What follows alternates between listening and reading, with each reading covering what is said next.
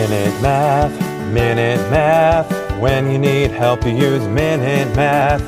Hi, I'm Sean Gannon, and this is Minute Math, and today we're learning about scientific notation. We're going to simplify and write each answer in scientific notation. So, if I was given this problem, 8.31 times 10 to the negative third power multiplied by 6.6 times 10 to the negative sixth power. Okay? Well, the first thing I want to do is take the 8.31 and multiply that by 6.6. This gives us a 54.846. Now the tens. When we multiply the tens out, we have the same base, so we just have to add the exponent. 10 to the negative third times 10 to the negative 6. Negative 3 plus negative 6, negative 9.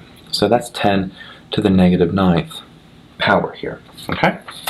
Keep going. We know scientific notation states that this 5 here needs to be in the ones position. So our decimal place here needs to move one spot to the left.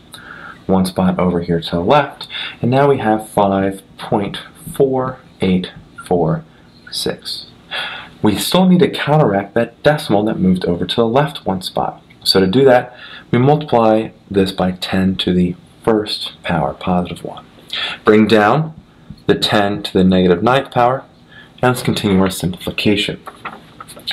First number is fine. We have 5.4846 here, and we're multiplying this again. We add the exponents, we have the same base, and they're being multiplied. 1 plus negative 9, negative 8. We have 10 to the negative 8 power, and so our final answer is 5.484 times 10 to the negative 8th power. Minute Math.